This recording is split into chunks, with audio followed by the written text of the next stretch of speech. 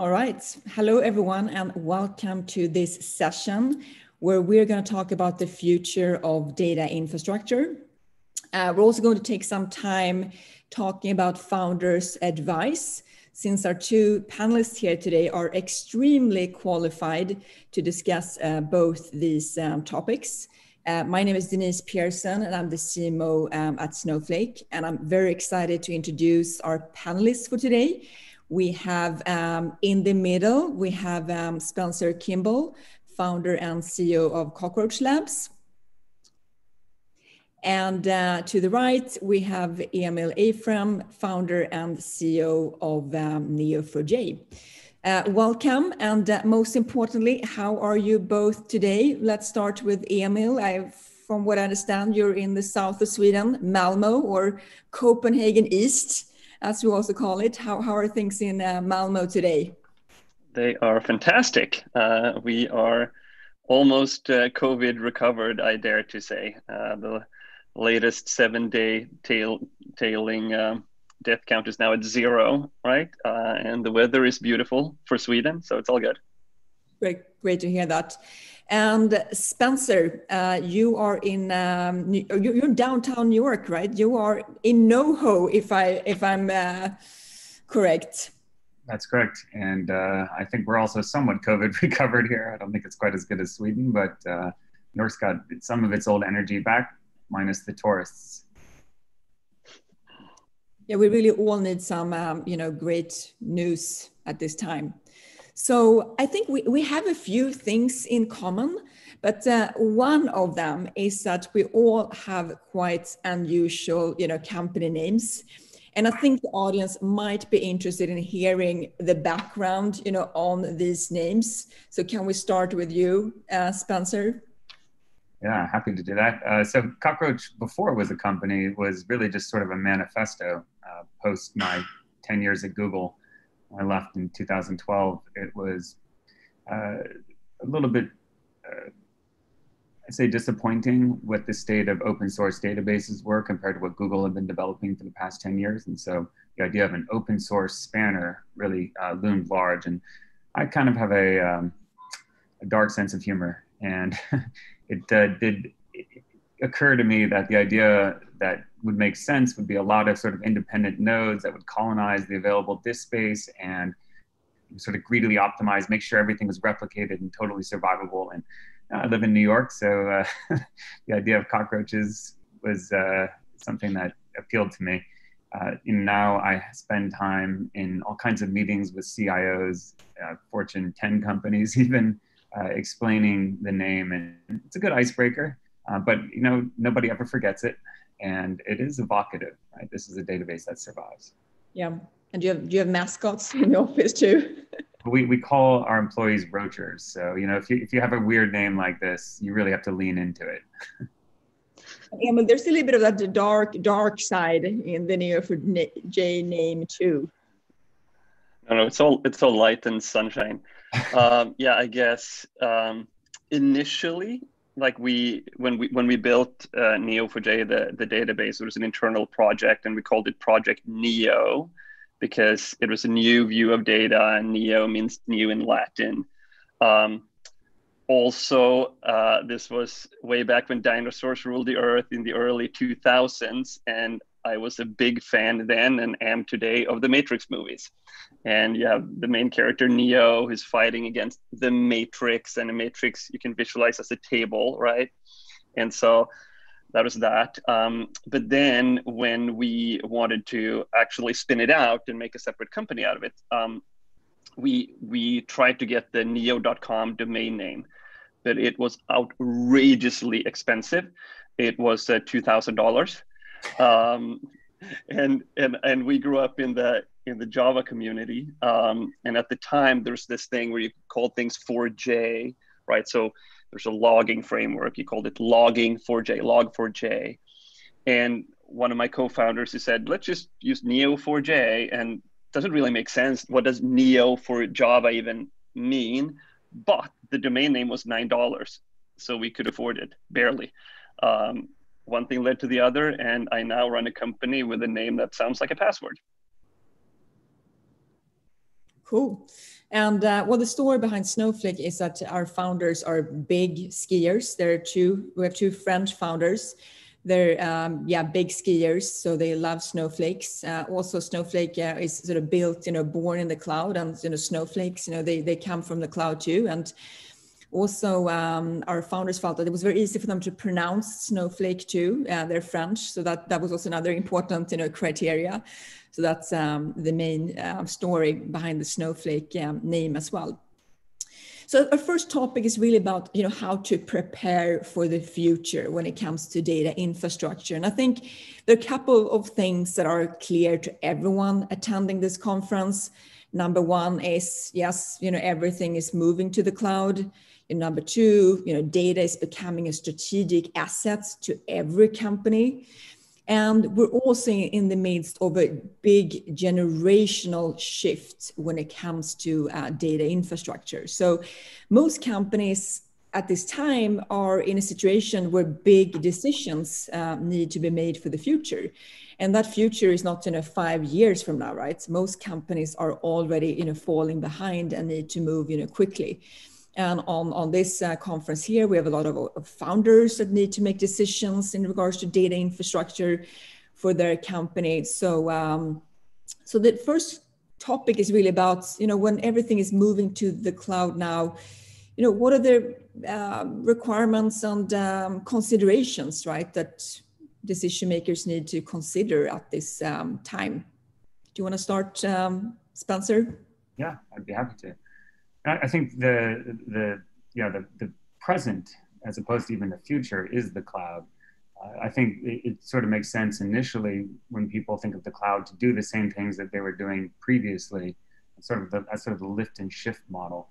But when you really look at what the cloud is offering, there's an opportunity to exploit the resources it's giving you. And I think of the cloud as being sort of a frictionless way to acquire what used to take months, and you have to buy machines, put them into a co-location facility, and many companies still operate on that basis if they're in private data centers and things.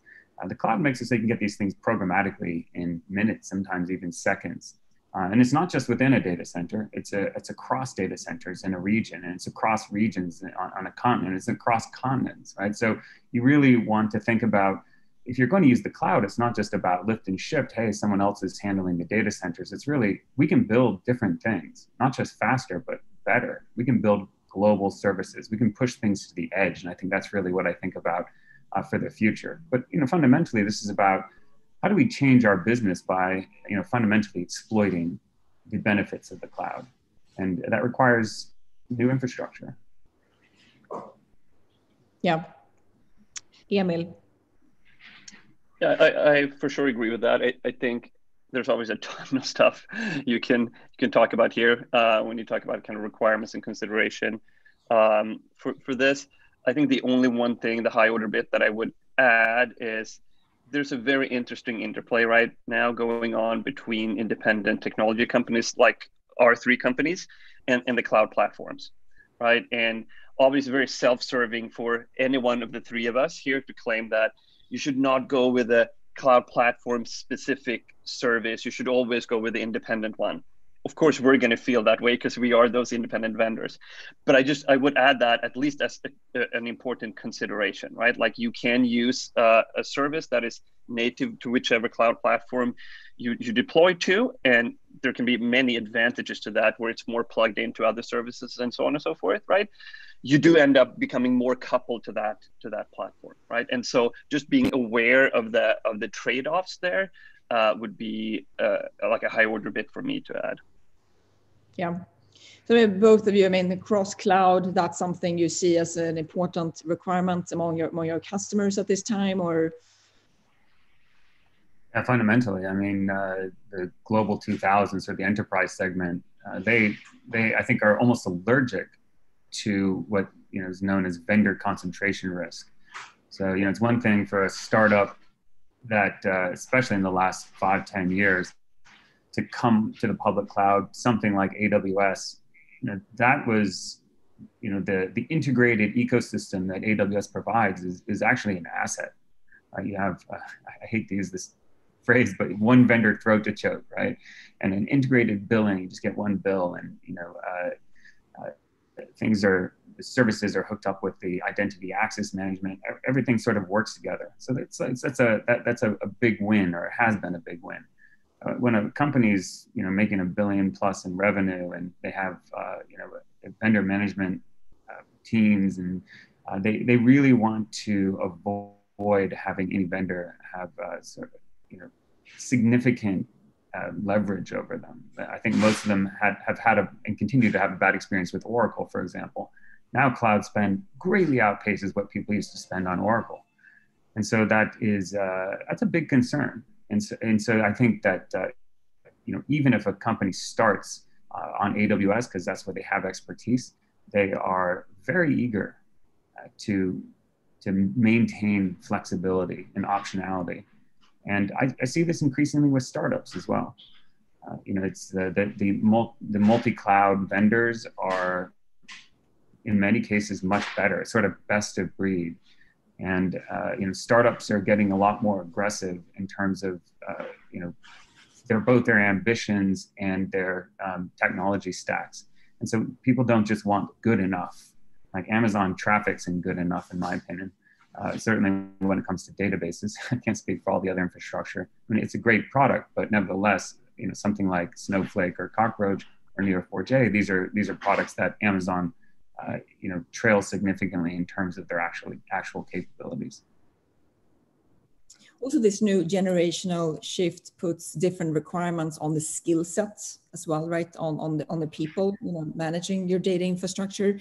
What are you seeing as kind of compared to like where we were 10 years ago and where we are now? What is really the skill sets you need to have, right, today to make that the best decision, for your company at this time?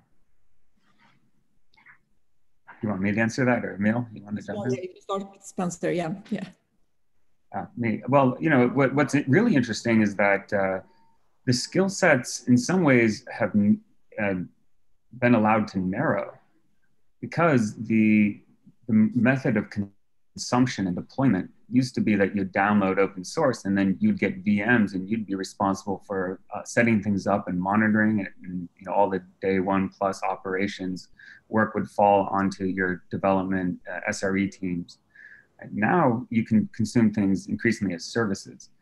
And so, to your point, I think it is about making the right selections of technology, fitting the pieces together. But it's more, I think most companies can get a lot further, a lot faster, because they're no longer responsible for as much of the deployment puzzle as they were previously.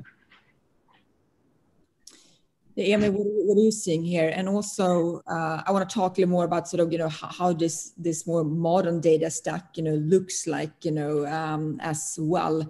Emil, would you are pretty cutting edge when it comes to data. So, what do you think this modern stack will look like? Well, first, let me just piggyback off of one thing that Spencer said. One of the things that I always try to do on panels like this is I try to disagree, because that makes it so much more interesting. And I agree with part of what you said there, Spencer. For sure, operational complexity has been reduced, right? In the sense that you don't have to bother running all these different things.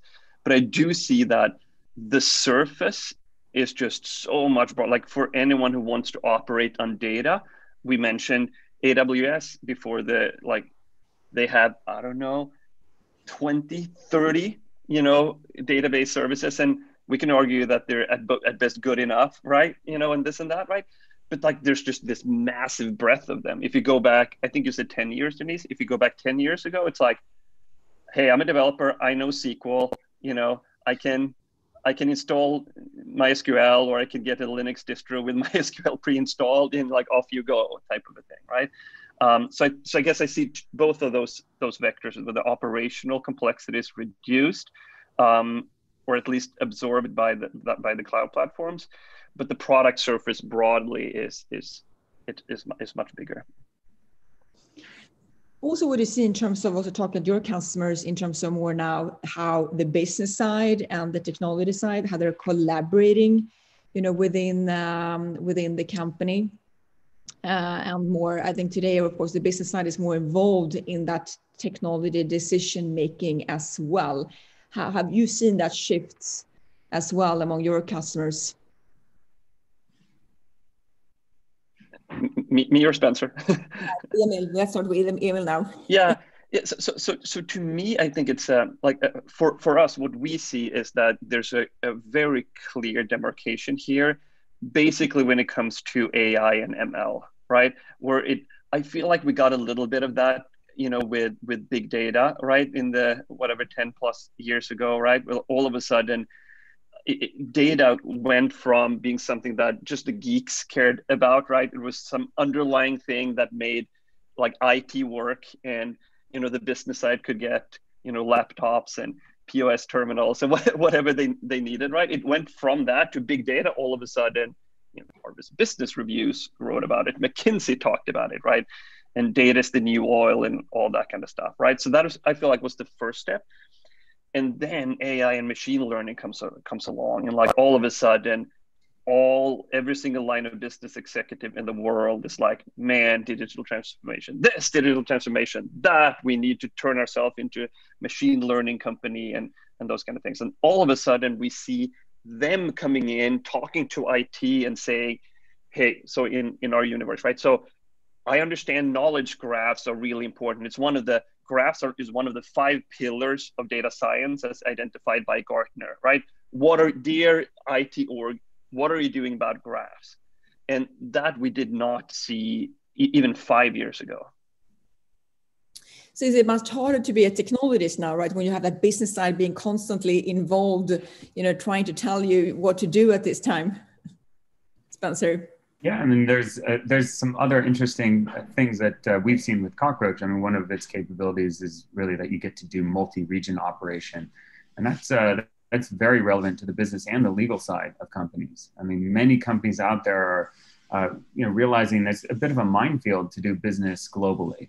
Right? If you want to work not just in the US, but you want to expand to the EU, there's, certain requirements and certainly user preferences around data sovereignty, domiciling, residency, and that is something that often the legal department is breathing down the neck of technology, and they have been for years. Like, what are we doing with our users' data? How are we really planning for the future? What new markets can we enter safely, without too much liability to the business? And so, technology has become the sort of IT departments, how you deploy, what your data architecture looks like has become a much broader concern across the company. Yeah, definitely. So if we talk about sort of how this new modern data stack, will look like, I think that maybe 10 years ago, every company, it almost looked the same for most companies. But today, I mean, companies are going to build more best of breed stacks that makes most sense for them, right? I mean, how do you see this? Are there any guidance in terms of how to look at this? Emil? Yeah, in terms of guidance, I mean, I think it comes back to the first point that I mentioned before, like, which is be aware of the consideration between what you mentioned, which is the best of breed technology approach versus the, hey, I'm just going to do whatever is built into my cloud platform, and nothing is right or wrong there. It's just different versions of trade-offs and risks that you're willing to take on. So I think that's kind of one piece of it. I've also seen like disproportionate influence and investment in just more architectural pieces, right? If you think about kind of the cloud native, movement, if you will, with microservices on the development side, right? Development time side, and containers, right, on the runtime side, and you see serverless architectures and function as a service, and like all of that in many ways enables, at least in theory, it to be cheaper to plug and play services. And hey, I don't need to go wholesale all in the previous kind of 3-tier architecture where I had one database behind it all. Like replacing that one was a massive thing, right? These days, at least the theory is, and I sometimes see that realized with big Global 2000 customers, sometimes not, but at least the theory is that you can unplug, you can experiment in a with a smaller kind of damage radius, if you will, if something goes wrong with a new type of data backend. And I think I see a lot more thinking and investment in that as well. Yeah. Spencer. Yeah, I mean, over the last 10 years, there's been a pretty remarkable evolution of databases. I kind of think of it in 3 stages. And I guess maybe 10 years ago, we're kind of it's starting into the second phase, but for most of the world's big companies, they're still in the first. So that first stage was SQL, which has been evolving for 40 years. And those architectures were monolithic. You know, they sat in one place. You sort of had to scale them up. That kind of ran into a brick wall when the web happened. And so there was just a lot of innovation that was necessary. How do you actually build data architectures that can handle not enterprise scale, but global scale, web scale, as people called it. And that really kicked off the NoSQL movement, which I think 10 years ago was the new hotness, right? And now we're kind of entering a new stage, which is we would like to marry the great things about the relational SQL model with the NoSQL scalability, redundancy, and that's sort of the third phase of databases, which we're well into right now. So that's been, you know, from the perspective of someone that has been paying attention to databases almost exclusively. This has been a remarkably fast evolution in the industry. Yeah. So I mean, both of you are engineers, right? As a background, right? I know Spencer, you guilty as charged. Right? So you're both technologists at heart. So let's talk about technology considerations a little bit. And again, with all applications moving to the cloud, data infrastructure has really been last, right, to make that shift into the cloud. But in your opinion, how important is it for data infrastructure to be fully cloud native at this time? I'm personally, of course, a bit biased here, also representing a company that was built for the cloud from the beginning, and of course see the enormous differences in between that. So what's your opinion and recommendation here in regards to that? Emil. Yeah, so a couple of things, right? I agree with you, by the way, even like I guess that wasn't the question, but even a premise of the question, which I think is interesting and worth calling out, which is that this entire shift to let's call it public cloud more specifically, right, is this super horizontal secular trend, obviously, in our industry. But the shift is happening at a different pace, at different layers of the stack, right? And kind of weirdly, at least I feel like it's weird, like it started in kind of 2 ends. It started with applications, right? When did we all start using like email in the cloud? It's like Hotmail or whatever. It's like gazillion years ago, right? And then VMs. So it's like it skipped like a bunch of layers in the stack, right? With EC2 was the first service out of Amazon, right? And so those happened to go early, and I'll be first to admit that I was very wrong about the shift in the data layer of the stack. Like when we put together our product strategy, just reviewed that for an internal thing in 2012, we had like, okay, we got to move to the cloud. We have to have the database as a service available. And it took much, much longer, right?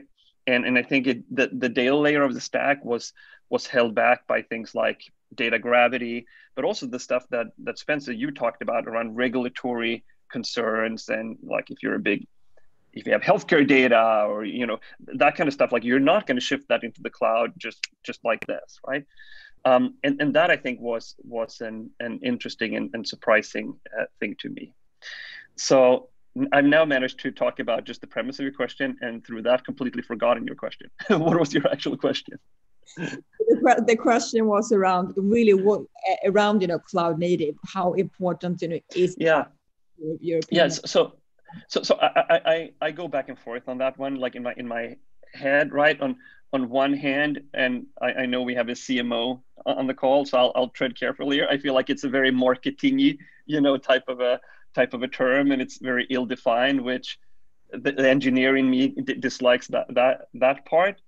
I have to say though that I think it's really important for any type of new technologies including databases, to be more sympathetic to underlying cloud primitives. So for example, like if you recall some of the early success of Elasticsearch back when it was still Elasticsearch, like one of the key things they did, which is a small thing, right, is that if you started up Elasticsearch, as it was called at the time, in AWS, everything would just work so much better. Like it auto detected a bunch of things around your availability zones and stuff like that. You had to configure like 5% or so of what you had to do if you ran it on-prem, right? There's an equivalent thing going on right now where like you just make sure that simple things like you don't hard code your IPs, right? Because you want them to be injected by your container management system and things like that.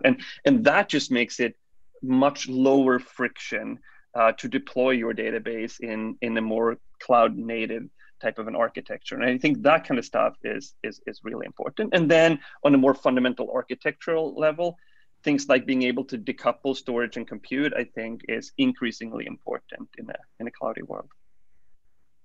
I think things are moving incredibly fast here, right? I think we've seen a massive change just in the last year in terms of how financial services now is, moving to the cloud, healthcare, all of that, right? So I think it's accelerated just in the past year. Spencer, what are you seeing? Absolutely. There's, it's a complex thing for the system of record, which is what Cockroach is, right? I think it's one of the last things to move for a lot of the reasons that Emil mentioned. There's just InfoSec requirements. I think, if you think about all of these regulated industries, especially financial services, they have all kinds of compliance that they have to meet with. And that involves a lot of different controls, both on how their employees interact with the data and the systems that they put up, how they replicate, what kinds of backups they have and how quickly their sort of time to recovery is. And those have evolved over decades, right? So to just move to cloud, especially service, it's very difficult for these larger companies. And so we kind of think of our mission on two fronts, and hopefully sort of a pincer movement. But on the one side, you have to sort of what we think of as building a bridge for these big enterprises. You have to meet them where they are, and often there's a very hybrid reality. And when they get into the cloud, they really want multi-cloud. But you can't just say, okay, everything's going to be as a service right now, or you're never going to get those big customers because you're not meeting them where they are. But on the other hand, Gartner thinks that by 2022, this seems insane to me, honestly, but 75% of databases will be deployed or migrated to cloud platforms. And that's pretty incredible. So obviously, if you aren't planning for, really all of those net new starts, and I guess increasingly migrations as well, then you're going to miss the boat, right? But you have to do both of those at once, which really complicates the task. Whereas Snowflake, you guys had the, I think, immense good fortune to just start in the cloud, to be born just strictly as a service. I think that's complicates our world, that we have to sort of do that self-hosted side and also build a cloud service. But fundamentally, these cloud native technologies are enabling companies to get three huge benefits. Right? And I kind of mentioned it within a data center. It's about scaling horizontally. Across data centers, especially availability zones that are fairly close together, you can replicate so that you just have complete business continuity. And then I think the real exciting thing for the 2020s is building for the edge, right? The idea that even startups right out of the gate, just getting product market fit, they can end up with customers in Brazil or in Turkey or in Japan, right? And you want those. You don't know where you're going to get that critical mass. And you'd like to be able to operate in a way that keeps the data in their legal jurisdiction. Sometimes it's an actual hard requirement, certainly is a user preference. And you want to optimize for latency fundamentally. Right? You don't want your Australian users that love your product to have to jump across to Virginia to a data center. And that's never going to give them that 100 millisecond latency rule that you always want to optimize for. So it's very clear why companies want to embrace cloud native, and it's an interesting set of challenges when you are the system of record, and a lot of the customers that you'd like to get just can't simply start everything new in the cloud. Yeah. I really want to disagree. Unfortunately, I agree with every single thing you just said there. I would add to that I 100% agree that one of the things that, Spencer, that you and I have to do right now is running a startup, kind of high growth, at the same time go through the organizational transformation of being able to do both on-prem and cloud at the same time, which is freaking hard, right? And Denise, you didn't have to do that because you started in the cloud, which is, I think, an amazing advantage from that perspective. I think the flip side, and then this is me being an entrepreneur and seeing the glass half full, right? The flip side is that I do think that developers today, probably also data scientists, but at least developers today, they do want a local experience. So if I would have started all over again in 2020 from scratch, I for sure would have made it cloud first, but I also would have built like let's call it like a desktop or a laptop experience. Maybe not kind of a server on-prem one, but at least that I would have done. Is that what you would have done as well, Spencer? Yeah, actually, that's a really great point, because Google's Spanner, which works very nicely within Google, and then they made a cloud product. That's something that you simply can't run on your laptop. And in the years that it's been out, I think it took them several. They kind of have a little emulator that you can run locally. But yeah, having something that works on a laptop as well as expanding to massive sizes in the cloud, I think that is a requirement for developers in order for them to be on a plane, for example, and do their development and so forth. So yeah, and just that local kind of rapid iterative experience. And then I think the other thing so that's kind of on the developer side, and then on the CIO side, at least for us, interesting to hear what you see, but for us, being able to talk to a CIO and say that, hey, we run everywhere, right? Like we run in your data centers if you want to, hybrid cloud environments, in whichever public cloud, on your developers' laptops. That pervasiveness argument has also been really, really strong, and comes back to that whole multi-cloud, all eggs in one basket type of a thing. Yeah, no, we've definitely seen the same thing, but as we've already pointed out, it's a lot, from the support side, for example, and from engineering. There's just it's a much broader swath of problems to tackle. Yeah. Both of you have a lot of experience, with open source as well. So where do you see open source play in the future? Can we get anything contradicting here from you, Emil? Let's start with Spencer and see what Emil have to say about it. It's good if I go first, because then Emil can disagree with me. I can find something to disagree with. Let's argue licenses. Yeah, I actually do think that open source remains incredibly important, and that's really from my perspective as a developer. I wouldn't use a database that wasn't open source in 2020. It just feels wrong to me. That said, open source took over the world, not necessarily because of the ideals of having the source code available. I mean, that's sort of more the open source purist perspective. It took over the world because it was a far more efficient consumption model. And previous to open source, it was absurd what you had to do. There was no community. You get printed manuals. You'd spend months with vendor management trying to negotiate some sort of sales contract. It was, a very slow process. Open source changed everything. So developers can simply go online, download the things, run them, and so forth. Look, search on Google, find a Stack Overflow answer that gives them the exact recipe that they're looking for to get what they want to get done. But now open source, that consumption model, so much better than what came before. There's a better one now, right? Which is to consume services.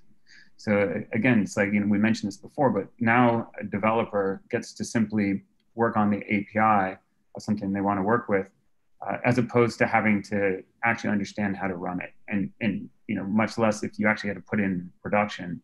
There's just there's a lot of details in terms of how to successfully and responsibly run something in production.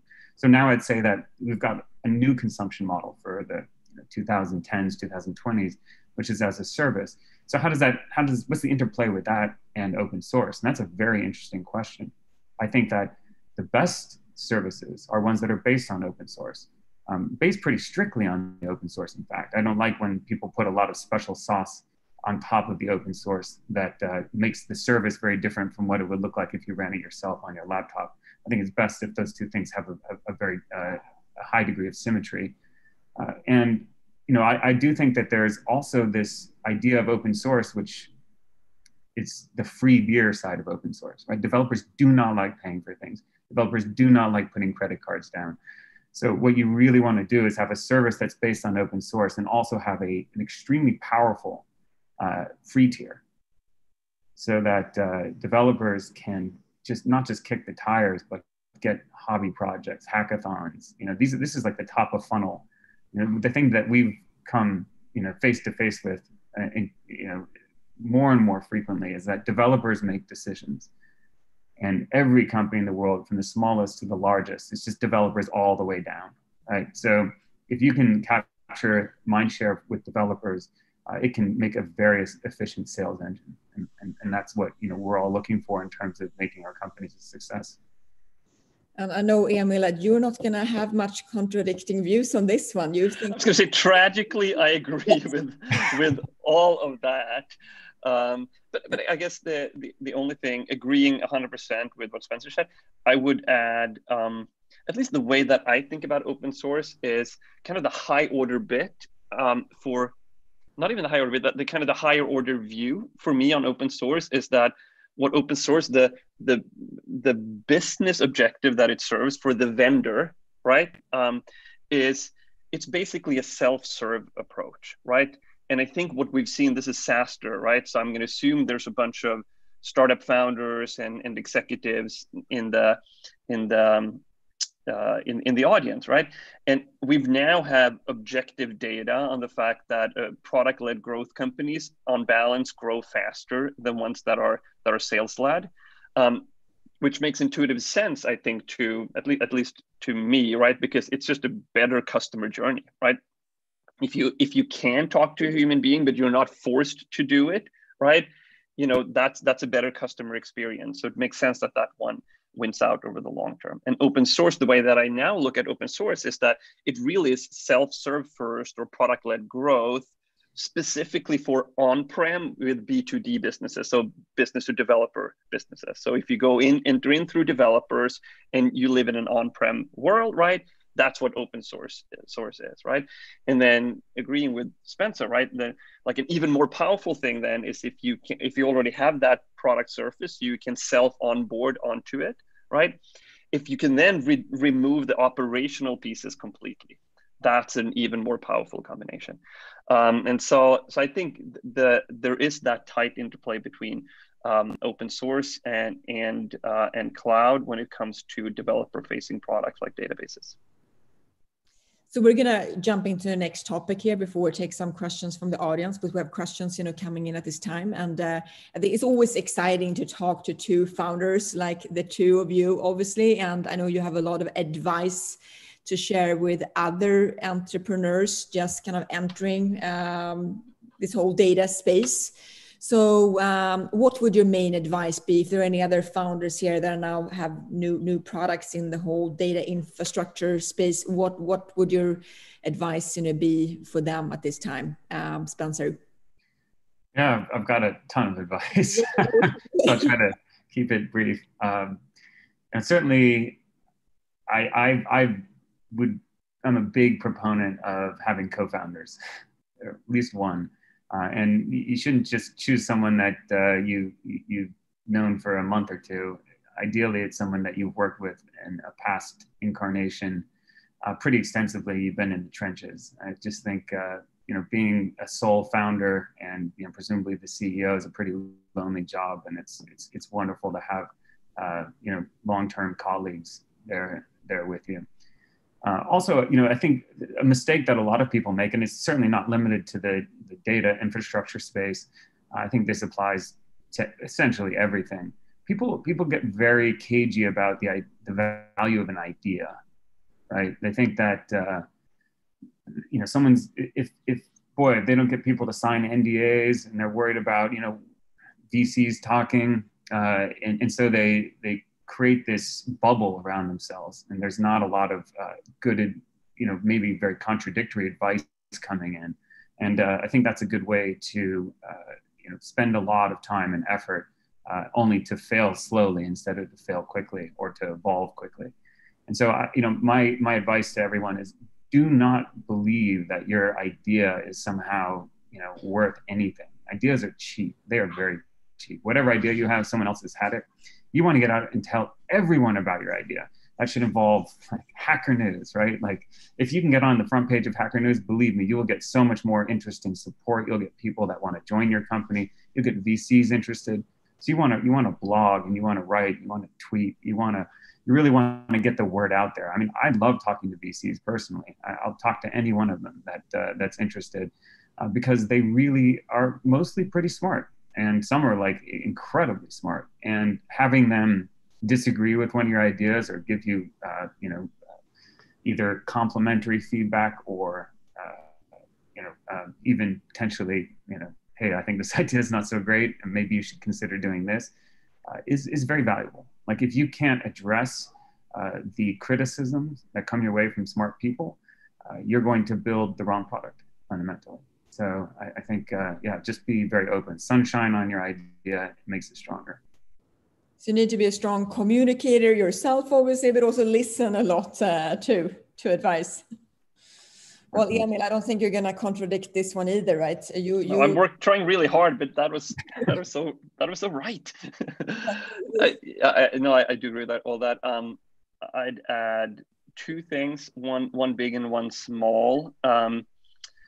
The big one is that I also actually like talking to VCs, and I love getting advice, especially when it's advice from people where I don't have to take the advice, because I ignore 95+% of the advice, but I love getting it and hearing it. But you're going to get a lot of advice on stuff that you should be doing. The one thing that I've found over the 10+ years now is that it is impossible to over-index on customer empathy. Like the more time you can spend with customers, with the users, you should be able, in the early days, you should be able to just paint a perfect picture of your ideal user's day. What do they do when they wake up? What site, Spencer mentioned Hacker News, where do they go to get their information? Just understanding absolutely everything about them, right? So I think that would be kind of the big one. I think the small one, I guess, you asked specifically about kind of entrepreneurship in the data space. It comes back to what I said before around self-serve first or product-led growth, just investing in getting the product to such a state where you can self-onboard, which is a product thing, but it's also the entire company, right? Like you have to have documentation, you have there's all kinds of aspects that go into it, but that is an investment that will compound over the years in ways that almost very few other things will do. Maybe outside of like people internal things like culture is also another thing that compounds. But in terms of strategy, just investing in that self-service piece in the data space, I think is really important. I mean, you both made a couple of large funding rounds yourself. Any advice you have to anyone here who's looking for VC funding? Yeah, I'm happy to answer that. I think one thing to do is just to be scrupulously honest and straightforward. I usually don't play cards close to my chest. I really can over-communicate, and I think that's just a mark of respect, and VCs appreciate it. Certainly if you're trying to make a VC round come together, it really helps to have an anchor term sheet. So if you can get somebody to go in, even if it's not necessarily who you most would like as your lead, that really precipitates the round. But again, it's not something that I would ever recommend you get cagey about. Like you don't really have the term sheet or the commitment. You can't say you do. And I think that just being very above board in everything you do and very straightforward, it just pays off. It's not actually very common, apparently. But if you do that, you will build the right kind of relationship with the VCs that do lead you around. Like having something that's maybe a little bit adversarial that process, can leave lasting echoes that can affect what needs to be a very strong relationship, because it's likely someone's going to be on your board, and it's going to be next 10 years, and you really want that person to be someone that you trust, and that they trust you. And Emil, I sit on your board, so I see what an incredible collaboration and relationship you have with your investors, right? Yeah, I love all that Spencer said, and I approach it, just try hard to approach it in the same way.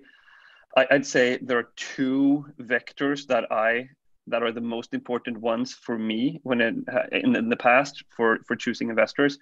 One has been, and I think very related to what you said, Spencer, which is that personal chemistry, right? Like I'm a relationship guy, like I'm a graph database guy. It's all about relationships and data, and I'm a relationship person as well, in life, right? And so that part is really important, because it really allows that kind of vulnerability-based trust, where I can come to them. It's like, all right, I fucked up over here, or like this thing is broken, or whatever it may be, right? So that one is really important, right? That personal chemistry. And then the second vector, people call it in the VC world like conviction investors or something like that, right? Basically, you can find people who fall in love with your metrics, right? Or you can find people who fall in love with you and the idea and what you want to achieve.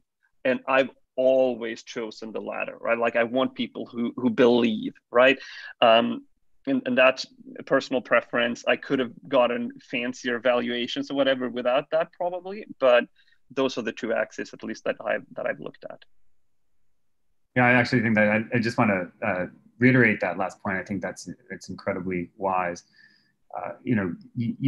The last thing you want, in my opinion, is an investor that you have to convince that your idea is a good one, because that person, anyone that you have to convince, isn't approaching the idea as a good idea from first principles. So they're not going to give you anything beyond agreeing with you if you convince them.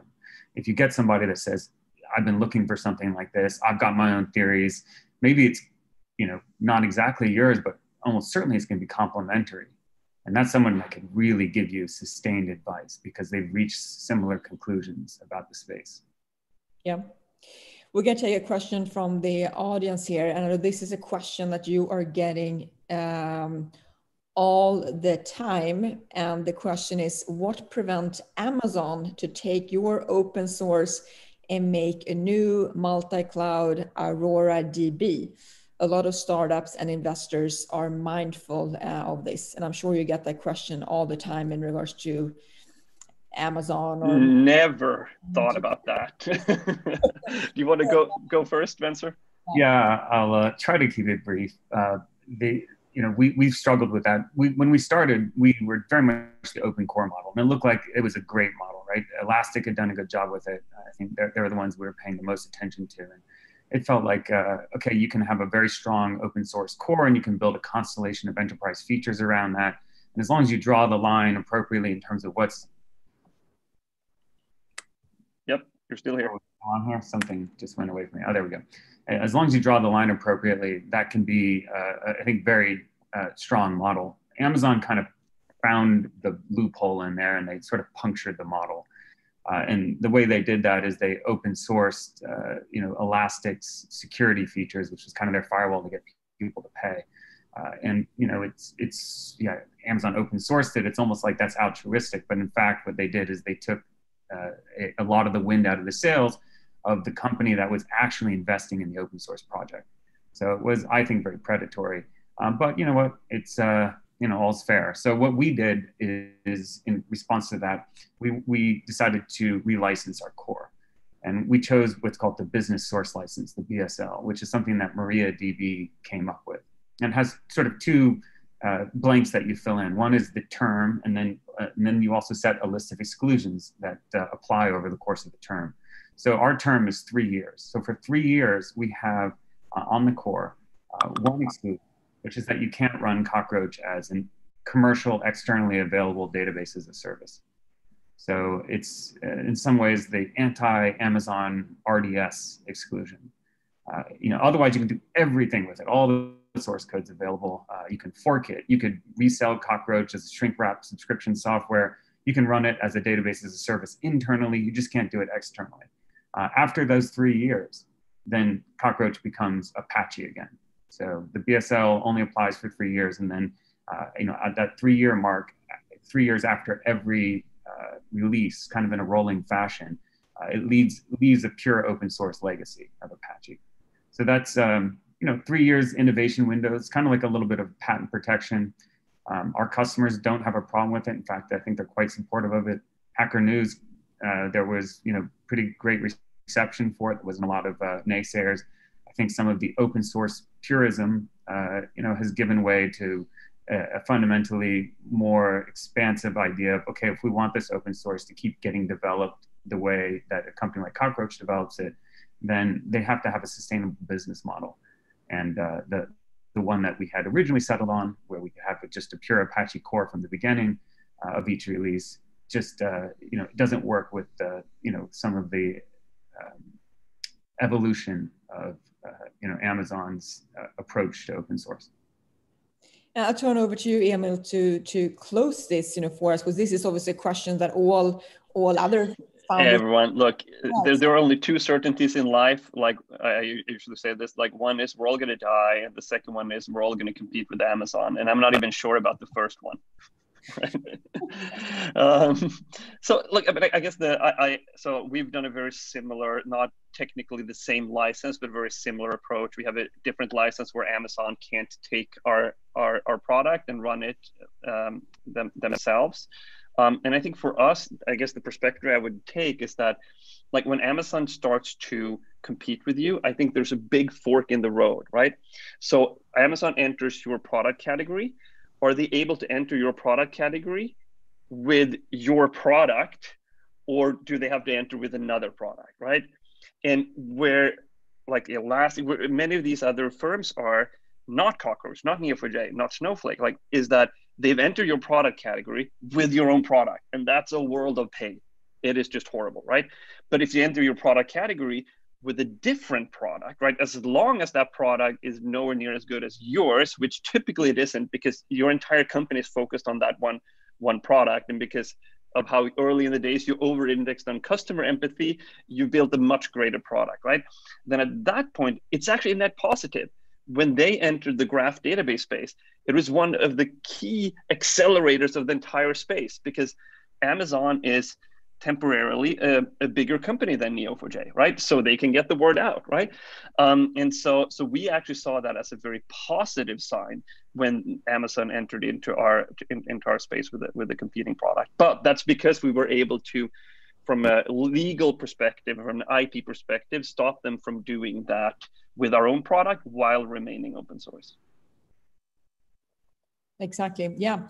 So I want to thank both of you for a very interesting discussion. I want to thank the audience as well. I think we need to give everyone a little break here to go to the next session.